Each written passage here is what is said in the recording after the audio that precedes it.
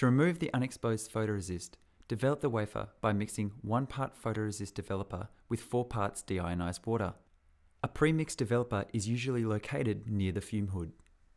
Under the fume hood, set up 3 bowls, one with the photoresist developer, one with deionized water, and leave the third empty for rinsing the wafer with distilled water.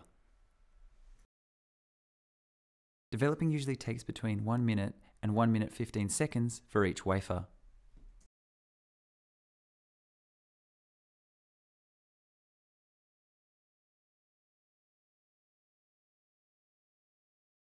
Using tweezers, carefully place the wafer in the deionized water to remove the developer, then rinse in the third bowl with the distilled water.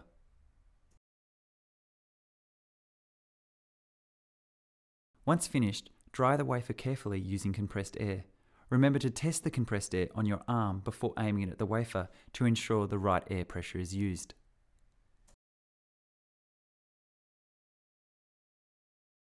Bake for 20 minutes at 110 degrees, then allow to cool.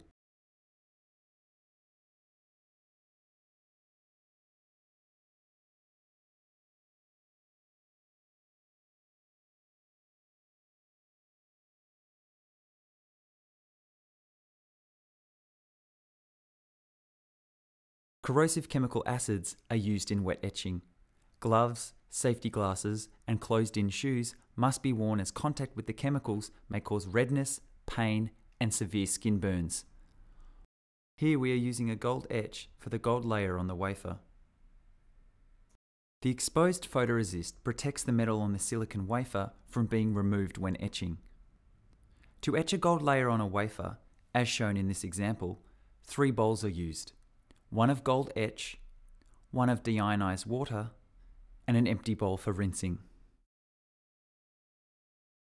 First, carefully place the wafer in gold etch for about 1 minute. Then, rinse the wafer with the distilled water.